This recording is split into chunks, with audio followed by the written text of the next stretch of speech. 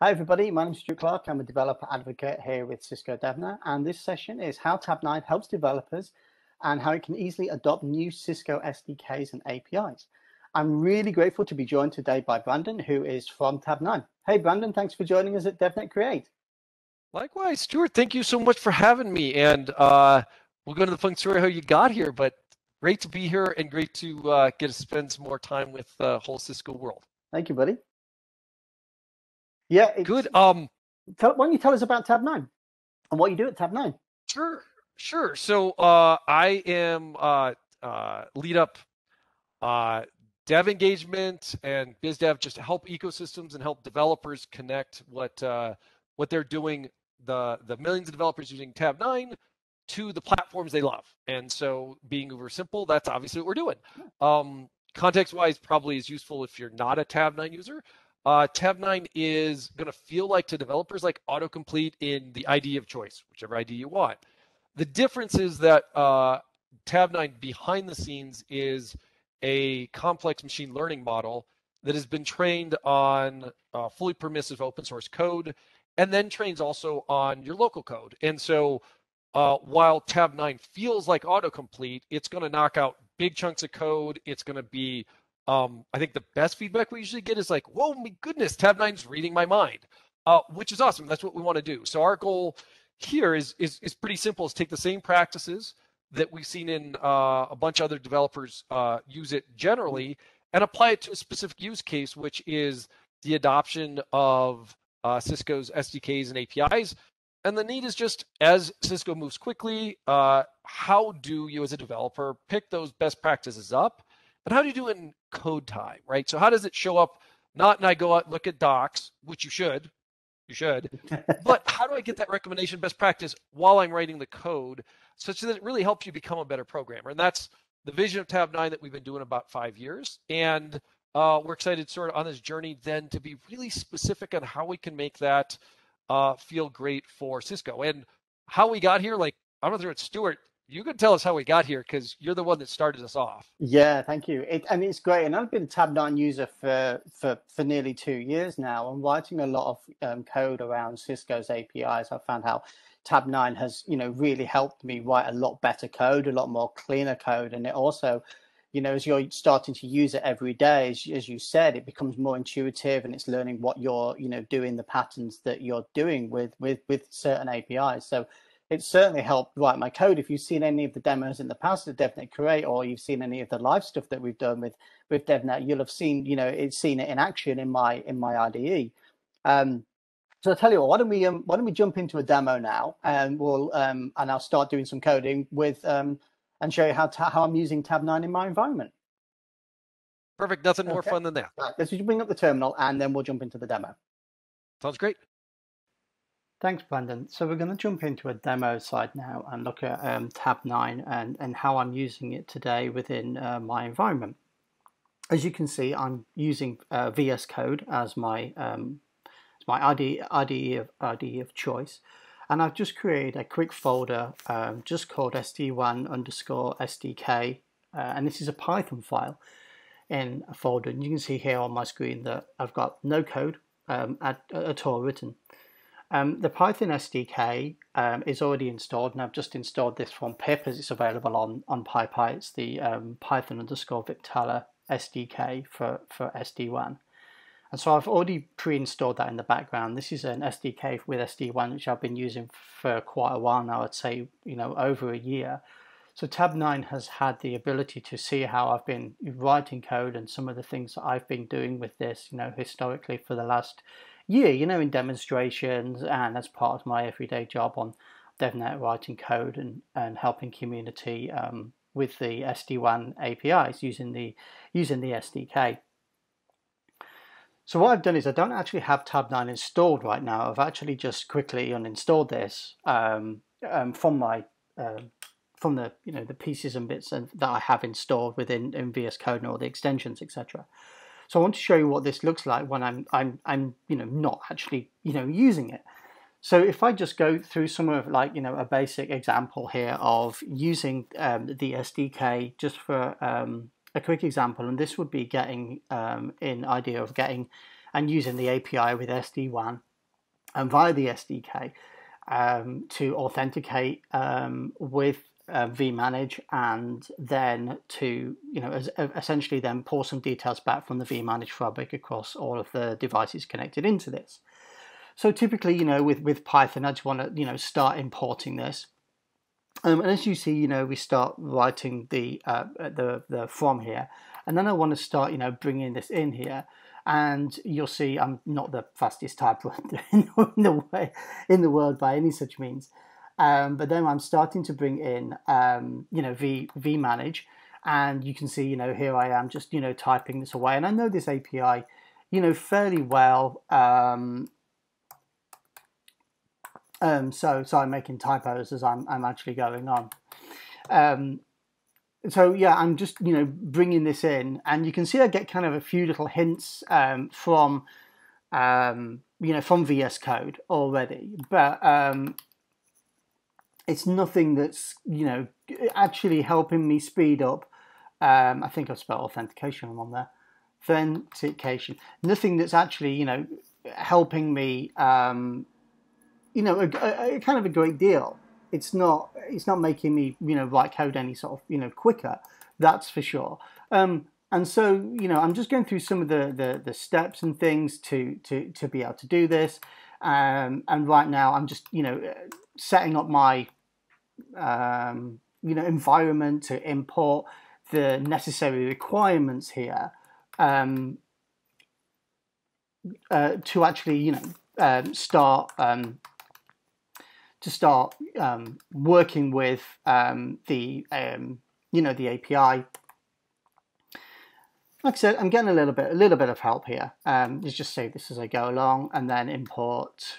So we've done. Oops, sorry, missed a section there. Miss this off, and then we start to sort of bring in the some of the bits and pieces here, which are included within the SDK. So I'm starting to bring in the environment, that kind of stuff, into the workflow here. So let's just do this, and then what I need to do is have caps lock on, vManage, and then underscore host. So you can see here that I'm typing along, getting on fine, but progress is a little slow. And if I was new to using this, I'd be going back and forth into the documentation a little bit. So let's see the advantages now of moving this forward, and then if I have Tabnine in here, what's going to be the difference and how this is helping me. So I'm using a Mac, and like I said, VS Code. It's my choice here. So I just press Command Shift and X, I think is a shortcut, and then here we go to just install Tabnine. Oops, there you go, Tabnine. There we go.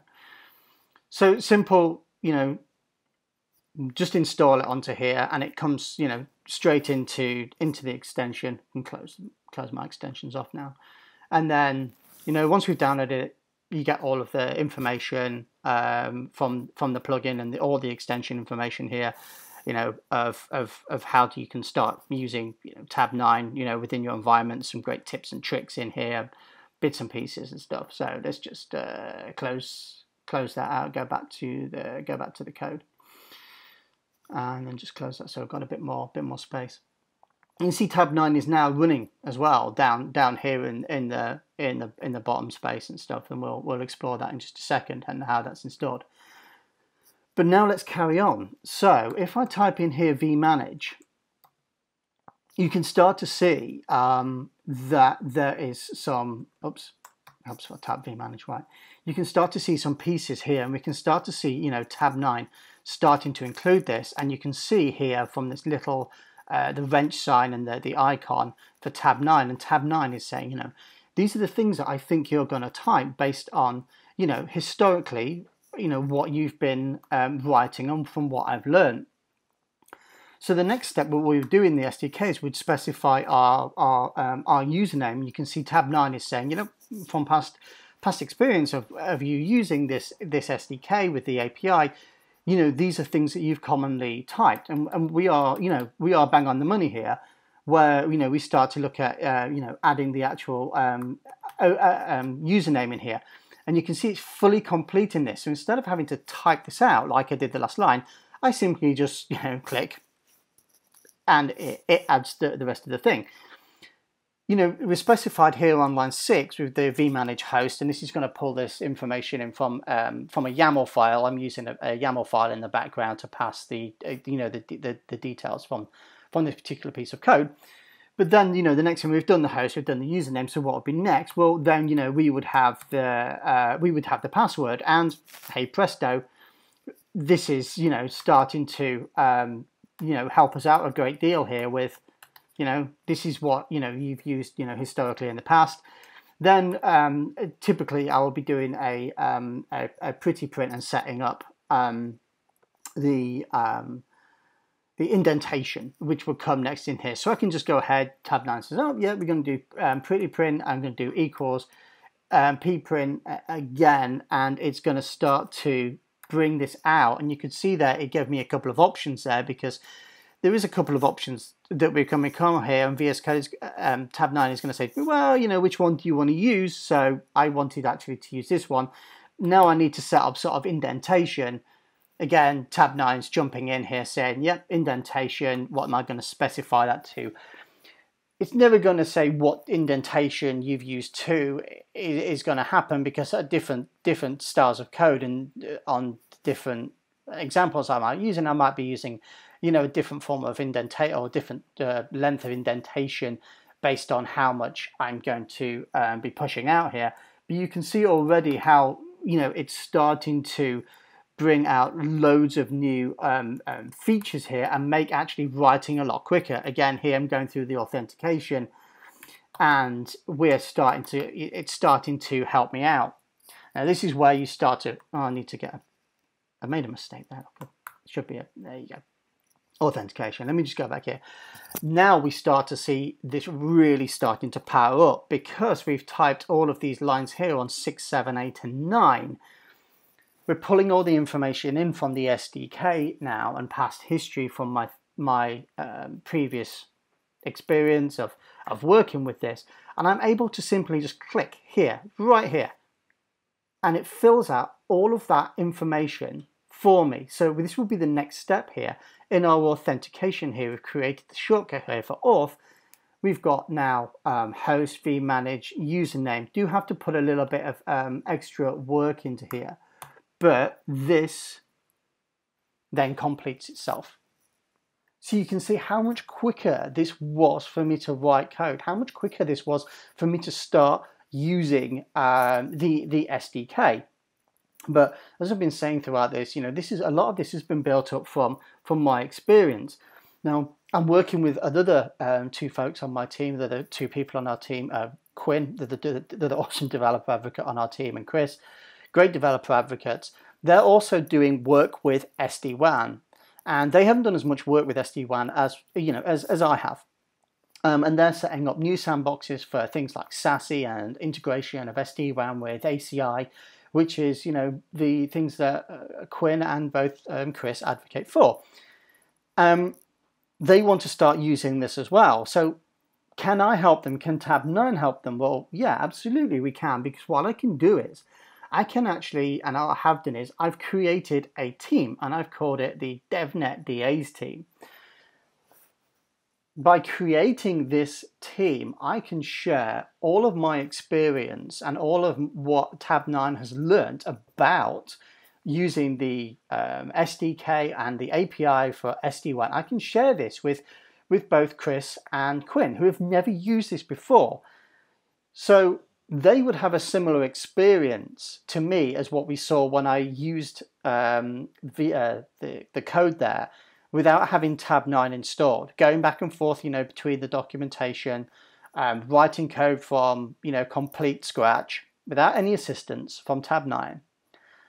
That's how they would get it. Now that they're part of this group, they would automatically almost inherit everything that Tabnine has learned about the SDK, about the API, based on my experience and the intelligence which Tabnine has. So this is how we can then start sharing this out there. So this makes really the adoption of both SDKs within our advocate team so much more quicker. And this is where we start to see the real power of, having this team within Tabnine. And I'm only sharing this with the people I want to share this with. They're the only people who can get this information because they are in this team. And I can take people in and out of that team as I see fit. I can add more people to that team within, our developer advocacy team. There we go. That was the demo. You've seen how I'm using Tabnine within my VS Code using the SDK for SD-WAN. It's just so impressive to use. It's so easy to use. So before you go, Brandon, I just wanted to ask you a quick question. Of course. What is the one innovation that you've created or you wanted to create since the pandemic?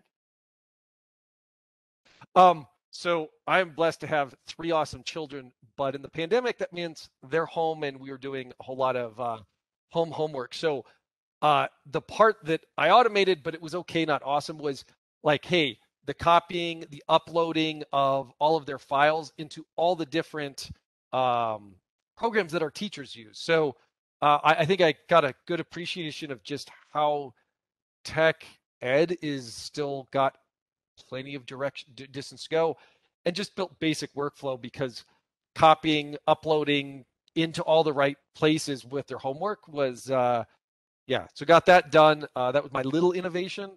It still has a long way to go, and there's plenty of work in that space, but I'm sure mine is not too different from a number of other parents that are out there. That's awesome, buddy. No, and if you're anything like me, the SLA that my wife has, and our son has to come and fix the internet when it goes down or anything that's broken, it's pretty tight, and I think I'm in for them some SLA credits right now. You're going to go need them back and make sure that you bank a few more, so you're going to need them in the future. It's a job that's never done. Brandon, I'd really like to thank you for joining us here at DevNet Create this year, and go and check out Tabnine. It's it's really, really awesome. Thank you again, Brandon. I hope everyone can stick around for the rest of the sessions coming up now at DevNet Create. Thank you, buddy. Thanks for having me. Look forward to it. Take care now. Cheers.